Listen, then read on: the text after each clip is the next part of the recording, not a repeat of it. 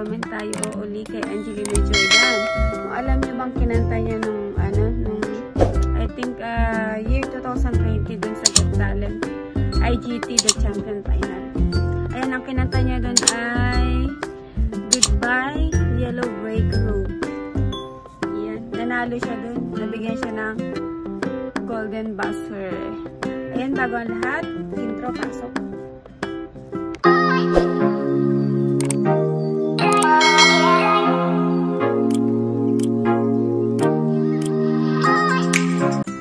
Ayan guys, tapos na nga yung intro natin. Ayan, ngayon ang i-react natin si Angelina Jordan yung kinanta niya nung sa Got Talent nung last 2020. Yung Goodbye Yellow Break Road. Ayan, tingnan natin kung bakit siya binigyan ng Golden Buzzer ng judges ng Got Talent. Yan. Okay, bago ang lahat guys, don't forget to like and share and comment below and hit the bell button para lagi kang update sa aking mga new vlog. And guys, umpisahan natin guys. Panoodin natin kung anong reason kung bakit siya binigyan. Kasi maganda naman talaga boses niya. Ito na guys. Keep on watching. Ayun guys, unang intro pa lang niya, pagkanta pa lang niya, pumalakpak na yung judges ng Got Talent. Kasi, ibig sabihin, ganda ng boses niya. Kasi, yung audience nga umaano na kaagad sumisigaw. Tingnan natin, continue natin. Tingnan natin. Guys, alam niyo ba ang daming nanonood? Last 2020, this one. But she's deserved that. Ang galing-galing niya, ang daming audience. Kasi nung bata pa siya, sumali na talaga siya sa Got Talent. Nanalo naman siya. Parang ang kinanta niya din dun, ang ganda-ganda ng boses niya nung bata pa siya. Ngayon, dalaga na siya dito eh.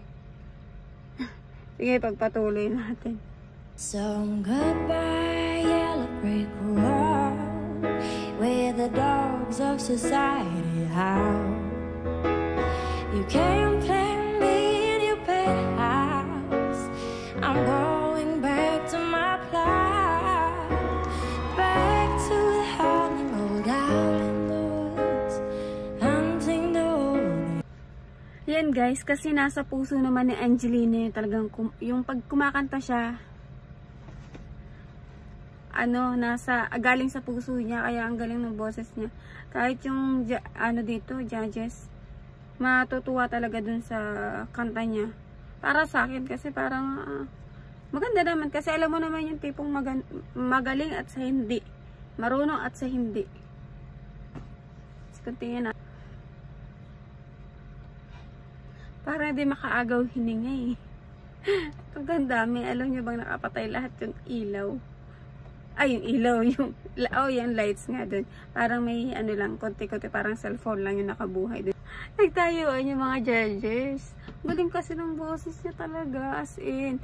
Yan guys, tingnan natin kung anong sagot ng mga judges kay Angelina dun sa Got Talent. Kung sino yung judge na yun.